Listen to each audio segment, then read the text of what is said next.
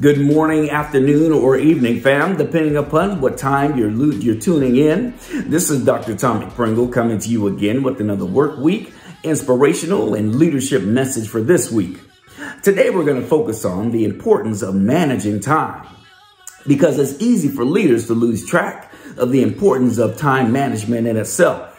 And as Christian leaders, we must be that much more aware of the importance of managing our time because of the call that we have on our lives.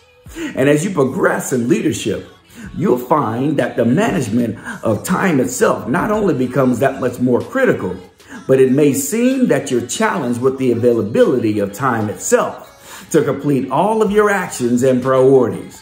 And if we're not careful, we may run the risk of reprioritizing other items due to the lack of time availability that takes the place of and or impacts our time set aside for family or ministry.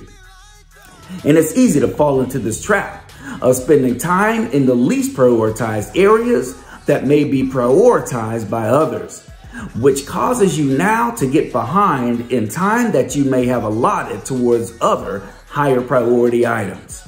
And then we start believing and feeling like there are not enough hours in the day to get everything done that we want to get done. And I'll be the first to admit that I'm guilty of this myself sometimes. And this is an area that I have to improve in. But we must remember that the Bible tells us in the book of Ephesians in chapter 5, verses 15 through 17, look carefully then how you walk, not as unwise, but as wise, making the best use of the time, because the days are evil. Therefore, do not be foolish, but understand what the will of the Lord is. So, of course, we want to be everything that we can be, and we want to do our best for our leaders, ourselves, and our families. But we must be careful how we spread that time and make sure that we're making the wisest decision. And the way to ensure this happens is by seeking to understand what the Lord's will is. And his will is not for you and I to burn ourselves out trying to make time that wasn't allocated to family or something else that took higher priority that was within God's will.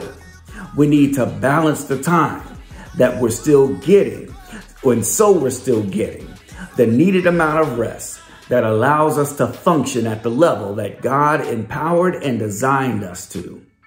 Allow that to resonate in your spirit today and this week as the Lord continues to shape and mold you into the Christian leader that he called you to be. I love you with the love of the Lord. Be blessed this week.